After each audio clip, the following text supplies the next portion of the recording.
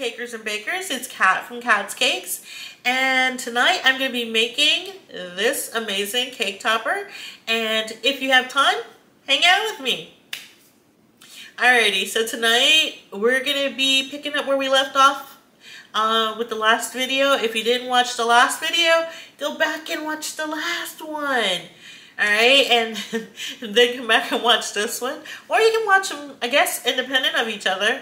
But anyway, I'm just making the next thing that goes on the cake.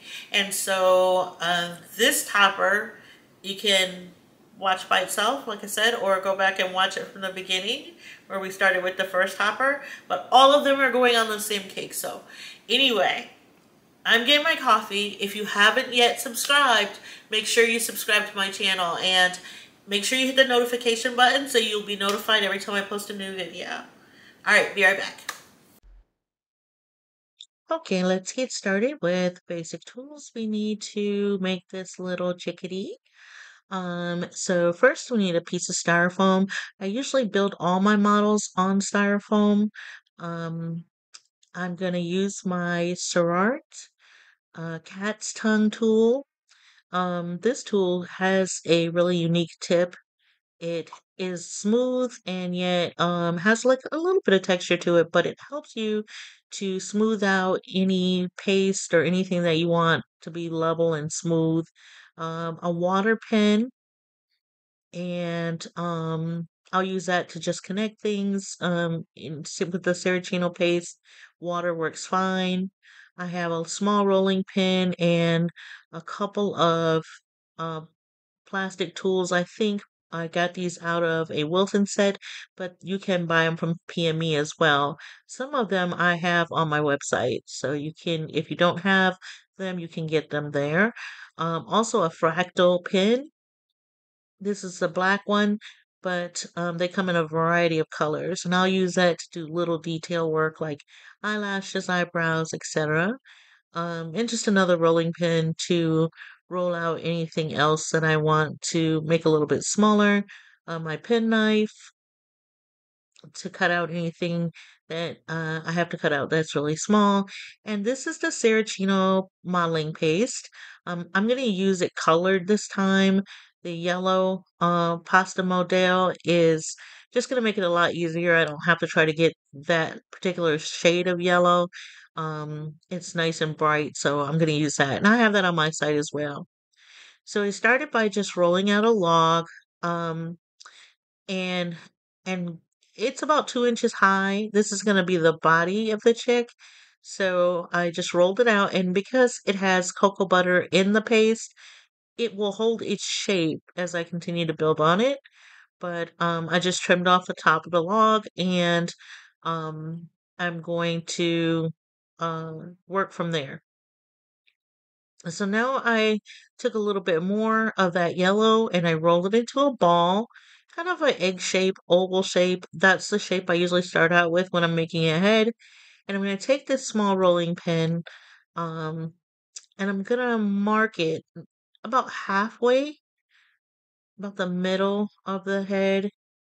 That's usually the eye line. That's usually where you build eyes at on any model. This one in particular, for sure, it's gonna be about center away. This is a bigger head, and usually when I'm making baby characters or anything that's like childlike or little, I'm gonna make it a oversized head. Um, because just because it makes it even cuter. So anyway, I marked it about halfway up. Um, and I'm gonna just kind of smooth that out. Um, and make sure I don't have any sharp edges. But basically just want to have that indentation right in the center. And that's where we're going to have the eyes at, like I said.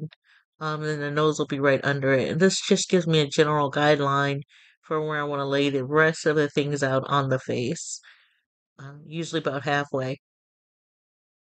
But anyway, so I'm gonna just try to make it a little bit smoother, rounding out any, like I said, any sharp edges, smoothing out anything that I don't want um, to have a corner, and kind of elongating, making sure that I didn't, when I marked it, didn't push anything out of place. So just like I said, just redefining the shape. And I did want it to be a true oval. So, I mean, not oval, but egg shape. Kind of ironic that it's for a chick though, right? But so I am making it a little narrower towards the bottom and bigger and rounder, fuller at the top.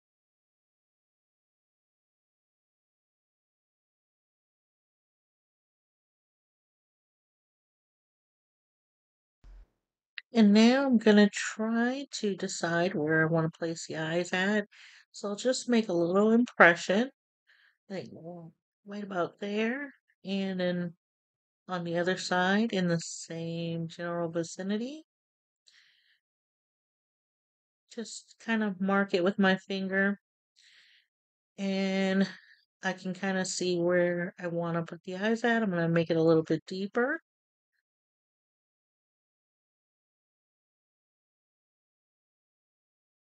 And just press that in so I know this is where my eyes are going to go. And I just use my thumbs or fingers to make these marks and then kind of blend them out. Push in more towards the center. If this was a face, that would be where I was going to place the nose right there in the center. So pushing those two indentations toward the center would kind of create the nose. You can see it kind of has a bridge there. But we're not going to have a nose because it doesn't have a face. We're going to have a beak. So now that I know where I'm going to place the eyes and I've built up kind of a bridge, I'm going to take some orange paste and form the beak. Now, I apologize again. I actually worked off camera a little bit. But basically all I did was roll a cone shape, flatten it out, roll another cone shape and flatten it out, press the two together and one on top of the other, and then kind of separated them just a little bit and flattened out the top part. I hate that I did this off camera. I really wanted everybody to be able to see. But unfortunately, when you are working with a camera overhead, you can't really tell what's in frame and what's not. But I did the best I could. But um, I am going to continue to work, and hopefully, you'll be able to see a little bit better once I get it um, glued on. So I'm going to wet the area with a little water, as always. Water with the Saracino paste works perfectly to glue things together. So I went right there below the bridge, right below the bridge, and I'm going to attach the two pieces that I flattened out and stuck together. Um, so you can see a little bit better here that those two cone shapes were flattened out, pressed together, and then kind of separated to create a beak. And now I'm pushing it onto the head.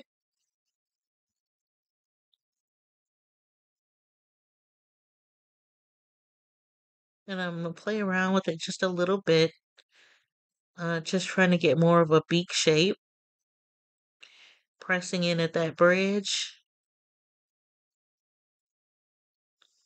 And I could play with this for hours, y'all. I whenever you're making these little models, it just seems like, you know, they're never perfect and never end up perfect. But I'll keep playing with it as long as I have to try to get it as close to what I'd like as possible. But if you noticed near the bridge, I pinched it a little bit more. You just bring it in more towards that bridge and pinch on that beak. And that created that ridge on the beak. Um, just keep playing with it till you get it how you want it. Like I said, everybody's will be different, and that's kind of sort of the thing with, making figures. Your figure and your style will be yours, and um, everybody's will come out different. Even if I remake it, it'll come out different. But um, even if I try to duplicate it, it will come out different. But you just keep working until you get it how you want it, like I said, and try to be happy with the final product because um you could, like I said, you could spend hours working on one of these, and um if you don't at some point decide that it's okay to have imperfections. Every animal is different, every person is different. um so such is life. So now I'm going to add some eyes. I have some black pearls, just little black beads that I think will work perfect for this. Let me grab a couple that I try to find the size that I want. When you buy a jar of them, they're all going to be different sizes. Um, but here I am playing with the mouth still. Um, but I think the size right here will work out great. I'm gonna press one in, see how I like it, and get in there. Push it in, and that looks pretty good. So let's see if I can find another one to match it. Like I said, usually when you have a jar of these, um, they're all different sizes, and you're not gonna find two perfect ones, but as close to perfectly matching as I can get. Try to find two that are about the same size, and um, put this other one in, press it in. And again, you can use tweezers for this. I'm just too lazy to grab tweezers, so I'm going to just press them in with my fingers. And I think I've said this in other videos. I think that these figures don't come alive until you put the eyes in, whether that be eyelashes or sleepy eyes, or you made the balls of their eyes and or painted them on. I think once they have eyes, it gives them a little life. So now she has eyes. And here I go playing with the mouth again. Y'all will forgive me. I still want it more open a little bit, so I'm using my Cerart tool to smooth it out just a little bit more, open it up just a little bit more, um, and make that look as close to perfect as possible.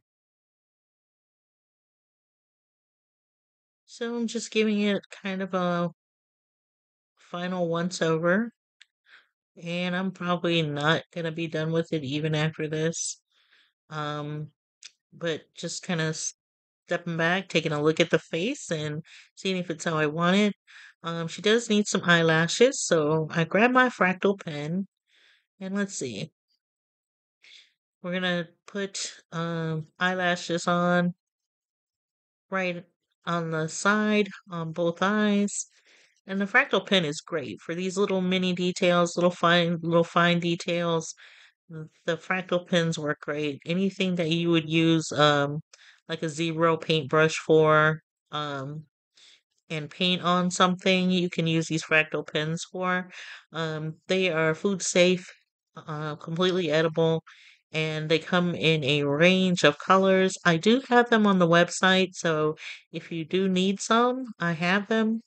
The white ones are great for putting like the white in the eyes. If you do a full eye, putting that little splash of white in the corner, giving the eye some light. That white pen works great for. And it's a really great white too. Sometimes when I try to paint white in, the white will be runny or it won't show up as well on certain colors, but the fractal white pen works really great for stuff like that. But I don't know if you noticed or not, but when I do eyelashes or do anything with these pens, I can do one side great looking straight on, and then the other side I have to kind of turn the head to the side or upside down even, just to be able to get it to match up with the other side. I can't do both sides straight on for some reason, and I guess it's the same way as like when I put my own makeup on. Like usually I have to hold my eyeliner in one hand to do one side, and then to do the other eye I have to like switch hands or do it from a weird angle. Um, but I can never do straight on. So it's the same thing. You see, I turned her upside down to do the other eyebrow. Um, and I don't know, maybe other people have a different approach for that, but for me, it just works for me to turn it upside down or turn it to the side or get a different angle, and then I can get the other one to almost match. But anyway, she's got eyelashes now and she's got brows, so it is time to put her on the body. Now, like I said, I did do an oversized head. So I got to get something to support the head. We can use a toothpick. I don't know if the toothpick is going to be enough support. But it's just trial and error. So um I'm gonna stick the toothpick in and wet it first. Anytime you want something to stick to the Saracino paste, you're gonna wet it. And I'm gonna insert that into the body and leave enough exposed for the head. Now I'm thinking that this is such a large head. I don't know that this is gonna be enough support. It may be too thin, but we're gonna try it and see. So let's see. And I don't think there's enough of it exposed. The toothpick is just, I think, too short. But let's see. We'll try it anyway. So anytime you place a head on a body, you want the chin to be forward, the nose to be forward. Um, if you think about your side profile, your chin is not level even with your neck. It's always forward. So we always want the chin or beak or um nose to be forward. And that again is going to be a lot for that little toothpick to support. So, yeah, I was right about that. So let's take the toothpick out. Um, and we're going to try, I have some skewers.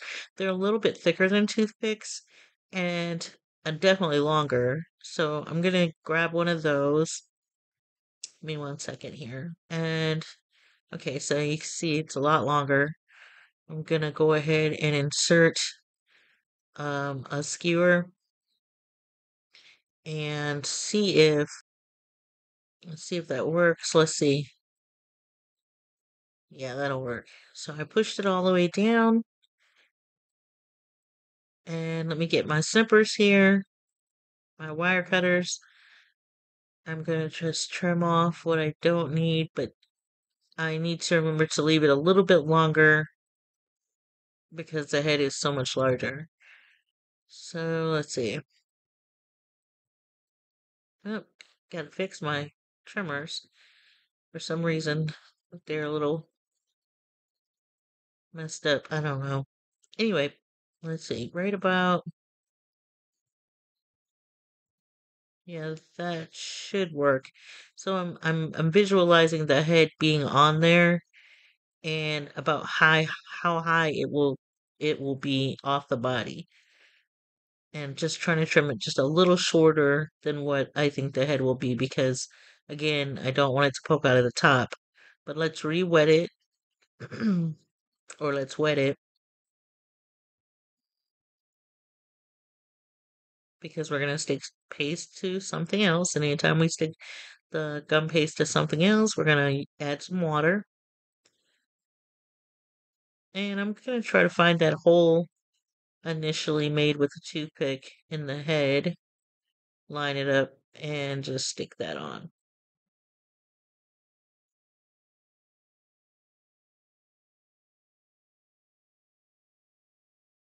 And because it's longer, it'll provide more support for the head. So as long as it's pressed down, it should be fine. And there we go. See, now it's not falling forward, it's not falling over, and it will provide support. Yeah, that looks good. Much better.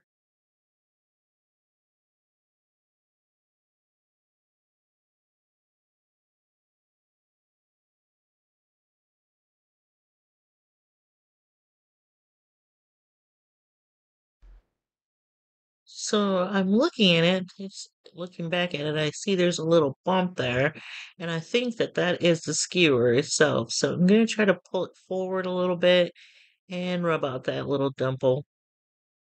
Mm, I think it's gonna be fine.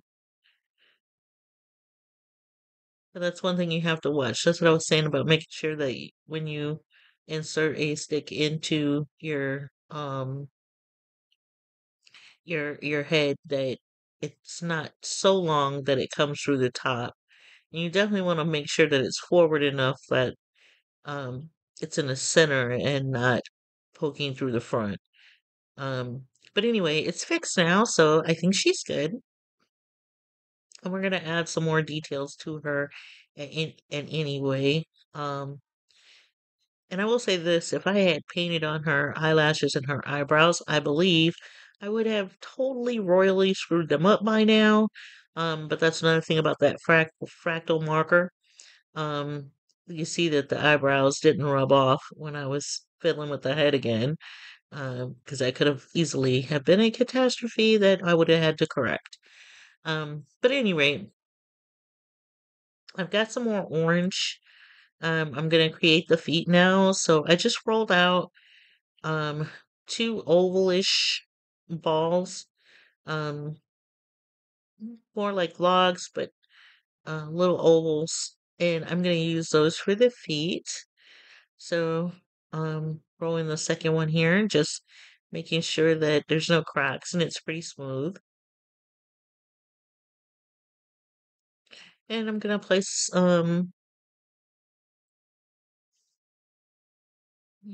make sure they're the same size. So I always check things to make sure they're the same size too before, especially like if there's two arms or 2 feet or two legs or two whatever, laying them next to each other now, just sizing them up to make sure that they are exactly the same size. Otherwise you end up taking it back off after you put it on, and fixing it and then putting it back on. But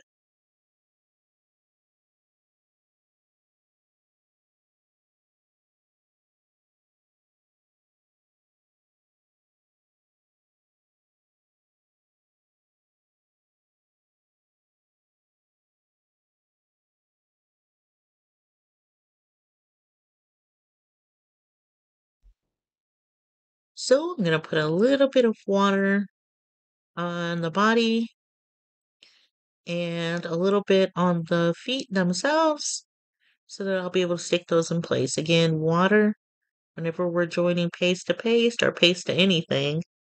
With the Saracino paste, we're going to use a little bit of water and everything sticks fine. Now you can use piping gel to do this as well.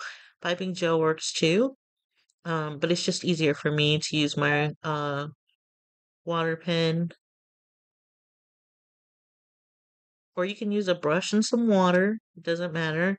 I just when I'm working, I know that I'm a little bit clumsy sometimes, and I know that if I would have had a glass of water on this table and a brush, we probably would have had an accident by now that I would have been cleaning up with paper towels, and hopefully not. Uh, hopefully, I wouldn't have ruined the little figurine. But anyway, I stick both feet on. I kind of stuck, if you notice, the bottoms in and left the top a little bit loose, so it looks like the feet are kind of curved out. Um, and I'm angling them just a little bit towards each other. That way, I mean, it gets a, I don't know if you know about Tweety Bird, but it gives it kind of that Tweety Bird look. Big feet, big head, and then the feet being curved out and big. Um, and I need to make an impression in the feet too. So I'm going to take my blade, let me see, and I'm gonna stick in the tip of the blade,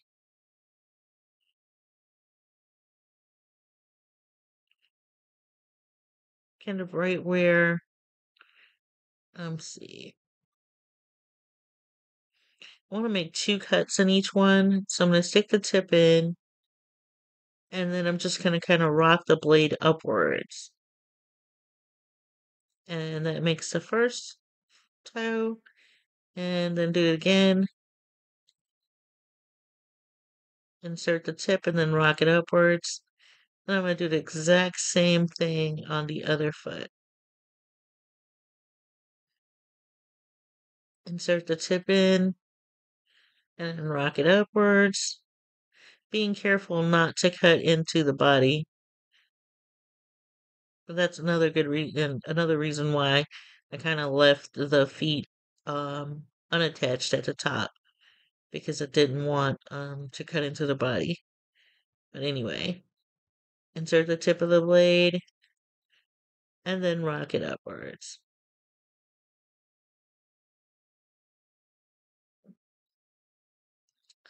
All right, and so now there's a separation between the little toes, and I'm gonna take this rolling pin that I have with the little point on the end, and I'm just gonna mark in between the toes. Um, it just kind of separates them a little bit more.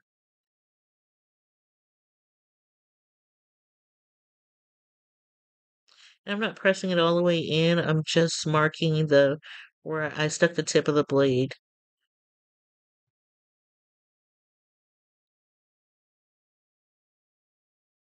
And now she has tootsies.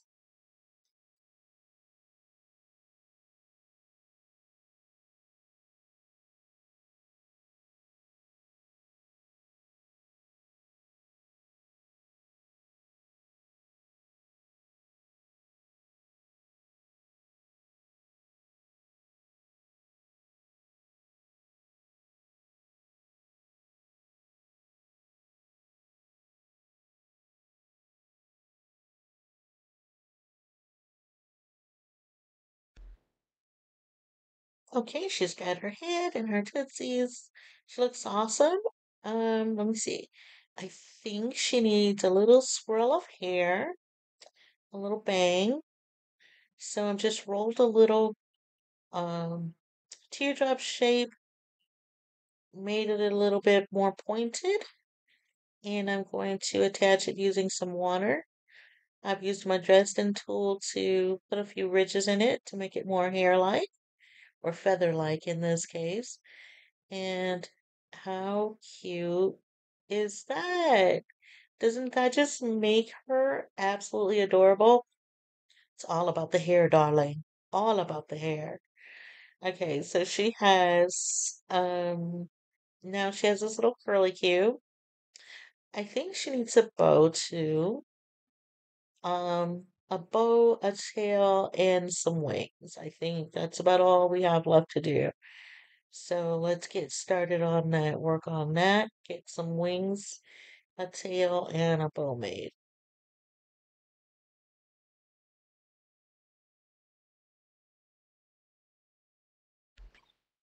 So I feel like I'm gonna become the queen of working out of frame. I promise I'll get better at this, guys. I just uh it's just really hard for me to tell when I'm in frame and when I'm not. Maybe if I mark off my map, but for now, sorry again, I'm working out of frame. But yeah, I just made a longer cone, um, flattened it out with the rolling pin, and then I'm using my Dresden tool to put in some lines for feathers. And you end up with something that looks a little bit like that. So you take your teardrop, flatten it out, use the Dresden tool, drag the lines in, and you get feathers. And I made two of them. Of course, they're for opposite sides of the chick, so um, I made them I drew the lines out on opposite sides of the drop, if that makes sense. so that they match up, but for opposite sides. Um, so I'm just drawing the lines in, making sure that I have the grooves all kind of drawn out to the ends, to the edges, and that gives me my feathers. And I think,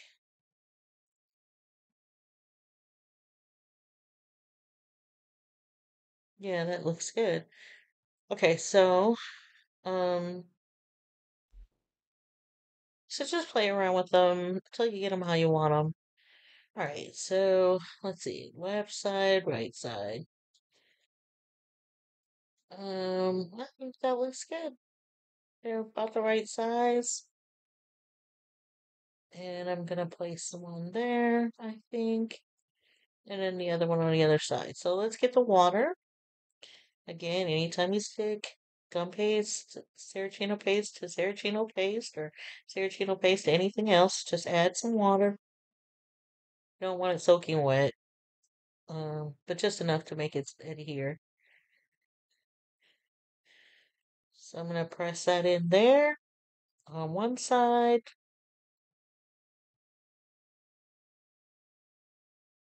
And see how it's holding its shape? Again, that's the cocoa butter in the paste. And this cocoa butter in the Saracino paste helps it to set up faster and sooner. I don't think I would have had the same results if I had used just some fondant. But at any rate, let's put the other side on.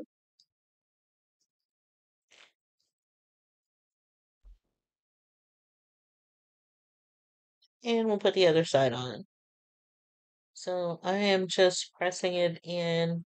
I think that's a little bit too long. So you see, I'm gonna just reshape it.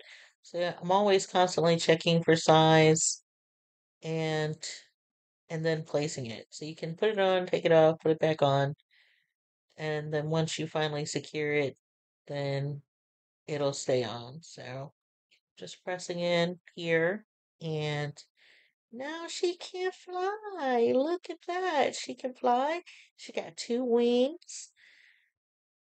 I'm just pinching off here, making the ends of her wings just a little bit more curved up, making sure they're where I want them, and playing around with her just a little bit more. But there she is.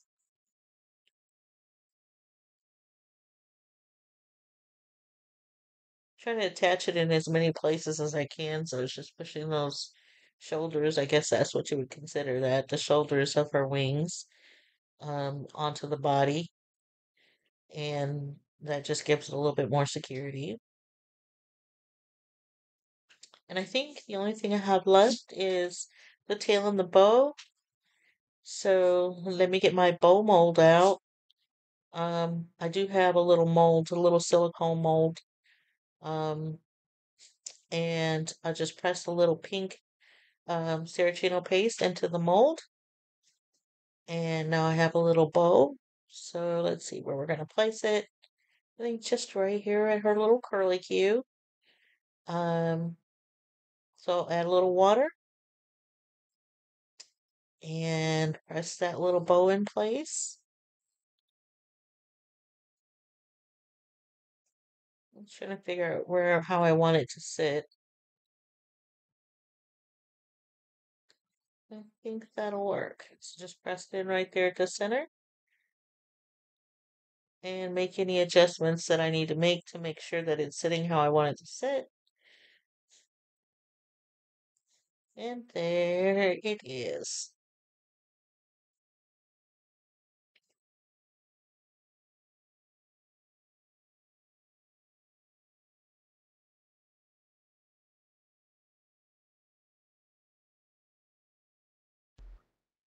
So the only thing left to do is to add a little bit of color. So I grabbed some petal dust, just using a little bit of fuchsia mixed with a little bit of orange. Um, gonna dust the edges of her bill. Um, I forgot to put these little holes in, so I'm gonna add the little holes in her beak. I guess that's like the nose holes. I don't know what they're really called, but I put one in each on each side.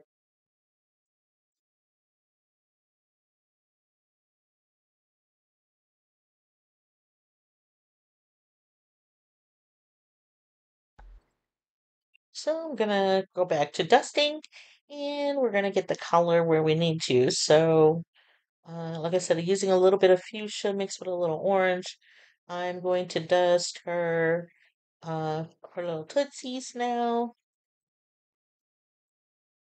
and I'm mostly focusing on the edge of each one of the feet.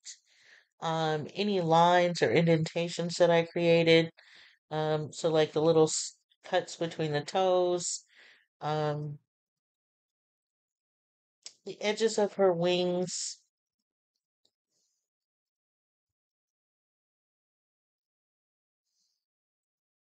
And with these petal dusts, a little bit goes a long way. So you don't want to add so much color to your brush.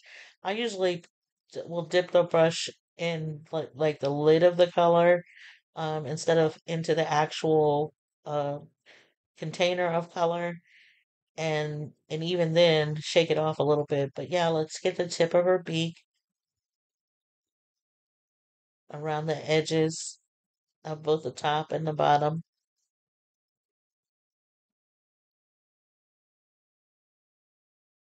And if you are afraid that you have too much color on your brush, you can always dust it on a paper towel first, just to make sure that you don't have too much. Um, or you can try to mix a little bit of color with a little bit of cornstarch. That also will soften it a little bit, but just always try to test it out first. Sometimes I think I don't have that much in there, and I'll go to dust something, and I'll have a whole big blotch of color, and you don't. It's harder to get it off once you put it on there than to add more. So I try to add color in layers anytime I'm dusting something. Try to start with a little bit and then put a little bit more and then put a little bit more. Kind of like here, eye makeup, you blend everything. They always tell you blend, blend, and then blend some more.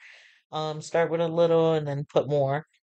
Do it in layers, instead of just trying to pile a bunch of color on at one time. But like I said, around the edges, anything that you want to accent, any lines, any details, any grooves. So definitely uh, around the edges of the beak, I'm kind of focusing there.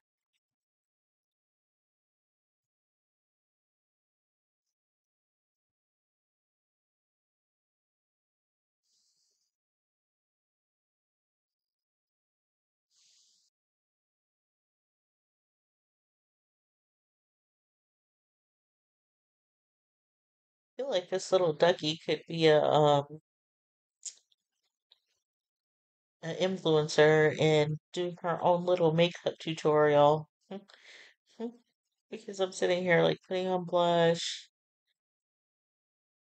and adding color to her face, highlighting, low lighting, etc. So I feel like she could just totally be doing a whole glamour tutorial right now. She's already got her lashes on and her brows done. So now what? I've added blush and lipstick. But anyway, just add enough dust to emphasize what you want emphasized, and and and that'll be enough. And then just kind of step back, take a look at her, make sure she's exactly what you want, and if she looks how you want her to look. And if she does, then you're all set. Let's see if I can give you a close up. There she is. Oh, cute little ducky. Oh, another one I would love to keep for sure. I'd love to keep this one. She came out so cute. Little 360. And there she is, ready for her close up and ready to go on to a farm cake with a bunch of her friends. Okay, that's it. Thank you for watching and have a good night.